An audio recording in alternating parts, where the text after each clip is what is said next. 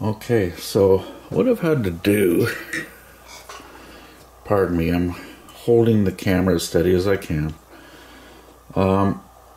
is this screw that was right there has to come out if we're going to jumper that fuse.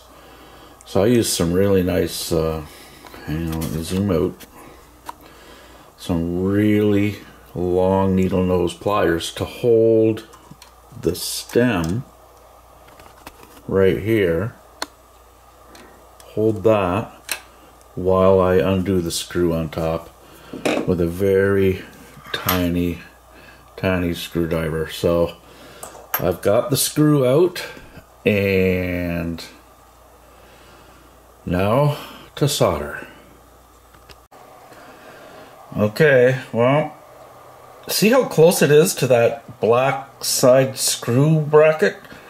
You can't touch that because this is 12 volts hot. So this is super tight. And I'm hoping that that's a good solder joint. I don't know. I'm going to stress test it a little bit, but hopefully that's the job done. I'm going to try and snip that a bit closer too so I don't get a short against the other side. Damn. Okay, I think I've got that screw back in right there. You can see how small this work is. There's my fingernail. My eyes are not good for this any longer. Anyway, I think I've done it. Oh, let's start putting things back together. Okay, this is the final test, boys and girls.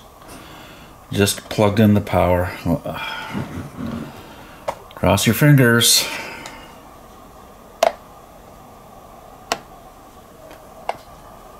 Oh yeah. Oh yeah, we're back, baby. Woohoo!